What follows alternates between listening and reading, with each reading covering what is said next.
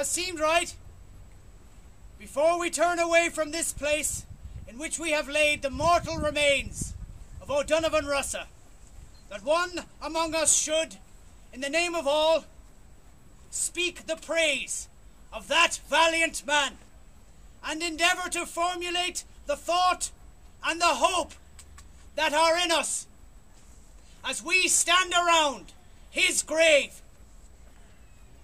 And if there is anything that makes it fitting that I, rather than some other, that I, rather than one of the grey-haired men who were young with him and shared in his labour and in his suffering, should speak here, it is perhaps that I may be taken as speaking on behalf of a new generation that has been re-baptized in the Fenian faith and that has taken the responsibility of carrying out the Fenian programme.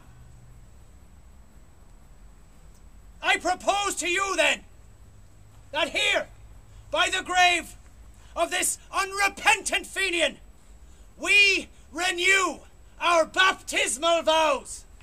That here, by the grave of this unconquered and unconquerable man, we ask of God, each one for himself, such unshakable purpose, such high and gallant courage, such unbreakable strength of soul as belonged to O'Donovan Rossa.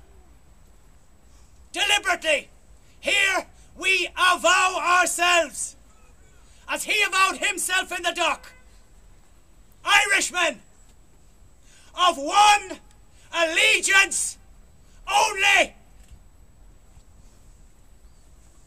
We of the Irish Volunteers, and you others who are associated with us in today's task and duty, are bound together and must stand together henceforth in brotherly union for the achievement of the freedom of Ireland.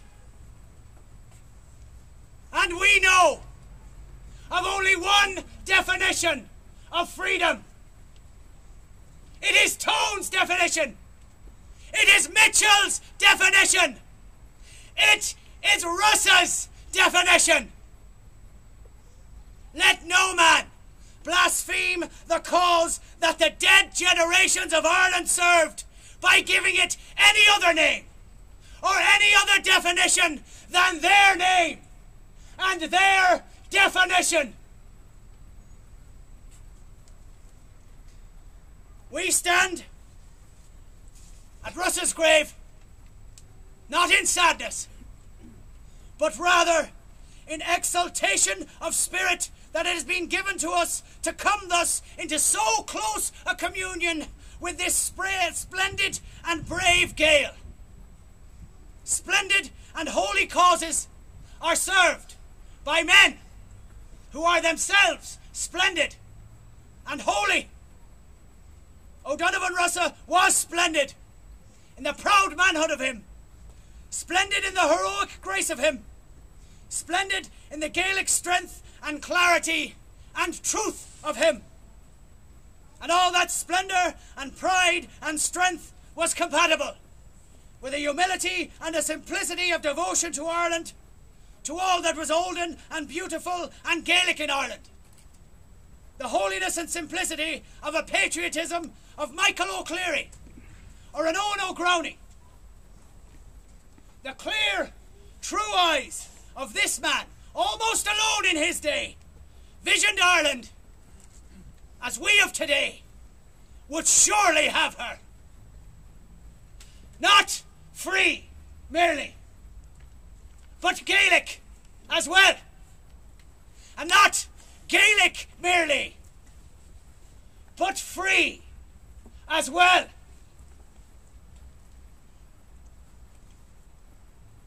In a closer spiritual communion with him now than perhaps ever before, or perhaps ever again. In a spiritual communion with those of his day, living and dead, who suffered with him. in English prisons, in communion of spirit too with our own dear comrades who suffer in English prisons today, and speaking on their behalf as well as our own, we pledge to Ireland our love, and we pledge to English rule in Ireland our hate.